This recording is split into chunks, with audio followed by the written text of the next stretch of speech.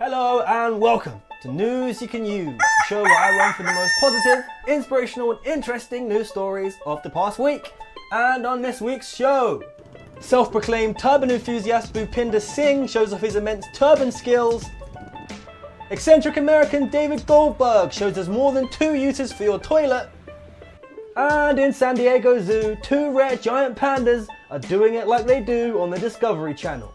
But first, here's your inspirational fix from a woman who simply knows no boundaries. Living with a disability in any form can be very disheartening for someone, as even the simplest tasks that we take for granted can prove rather difficult. Jessica Cox is clearly having none of that though, as not only is she a fully licensed pilot that flies planes using her feet, but she is also the first person without arms to earn a black belt in ATA martial arts. AKA, you certainly don't want to run into her in a dark alley at night. She's a big believer in mind over matter, has a degree in psychology, and has travelled to 20 countries on 6 different continents, sharing her inspirational message everywhere she goes.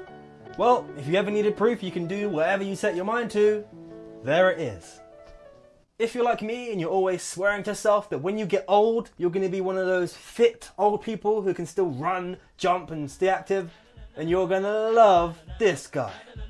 Charles Euchster has not only gotten fit in old age, he has become nearly ripped despite being 95 years old. 95 years old? At 95 years old, I'd expect to see him sitting in a bingo hall or slumped in an armchair watching black and white westerns. But no, not Charles. He has some other ideas. Namely hiring a former Mr. Universe to whip his aging frame into the buff and shiny body you see before you. Running, swimming and lifting his way to making some major gains, Charles has big aspirations and preaches his message that it's never too late to get that beach bod. He even delivered a rousing speech of his life story in a TED Talk to a theatre full of applause. So I guess you have no excuse. If Charles can turn it round at 95 years old, the question is, what are you waiting for? Get down to the gym and get that membership booked. Now, on your marks, get set, go! What you're witnessing here is Bhupinder Singh showcasing his tremendous speed turban tying skills. Bhupinder is a very proud Sikh that is somewhat of a local celebrity in the Indian state of Punjab. He expresses his love for his faith by regularly completing impressive feats of skill and courage that he brands no big deal. He goes by many monikers: the Turban Teacher, the Turban Turbanator, the Turbanator, Singh Diesel, and with daring stunts like these, it's pretty safe to say he's earned all those nicknames. He isn't just selfish with his skills though, as he also runs a turban tying academy in his hometown, and also travels internationally to assist people at weddings, schools and fashion events. He really is the turban master. He even challenged Lady Gaga to don the traditional Sikh garb. So if you're watching Lady Gaga, let's make that happen. There are times when the phrase, "only in America," couldn't be more perfect. After all, here in the UK, when it snows even an inch, we're praying that work or school is closed for the day. But not David Goldberg. David has come up with an ingenious way to waste away those long cold hours in winter, building himself a motorized toilet snowplow.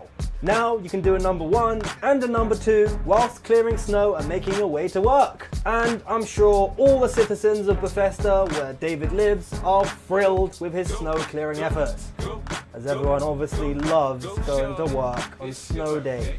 He named his invention the Heads Up Lucy, an obvious pun on the name Lucy. Well, let's just hope it's fast enough to outrun all those workers who thought they had a day off. Otherwise, David might end up with his head up the loop. See. In San Diego Zoo, it's mating season, and 2 rare pandas are finally getting the alone time they've been waiting for. Yeah. And it's been a very, very long wait. The gate separating their habitats was lifted and the pandas got access to each other in their first breeding attempt since 2012. That's a hell of a long time to go without getting there. And that panda on top looks right up for it. There they go, off to the secluded area to get down and dirty. without the cameras watching? And is it just me, or does this woman seem a little bit obsessed with seeing the pandas get down with each other? We want to see between the two bears interest in each other.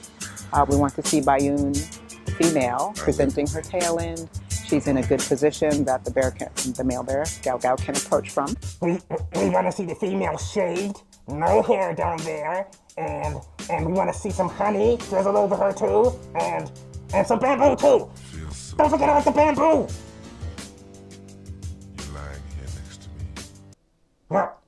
The results of the mating session won't be known until summer, but fingers crossed we'll be seeing this species on the rise. And to close out, we're catching up with a very talented Indian man who I must say makes me very, very jealous.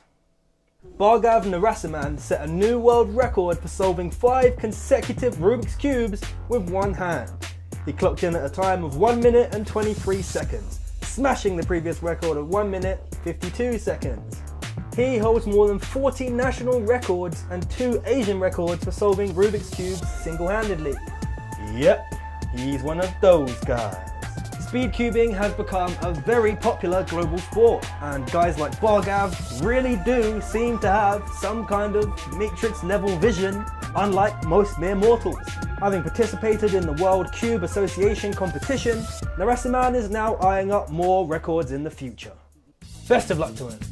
Well, that's it for this week, guys, but if you've got any good news stories you want to share, get in touch, because we want to hear from you. All you got to do is drop us a message on any of the links on screen right now, and we'll be in contact. Similarly, if you want to catch up with any of the news stories I mentioned in this video in full detail, head on over to newsivity.com and you can catch it in all its glorious detail. So until next time, guys, I've been Seb Steward, and peace.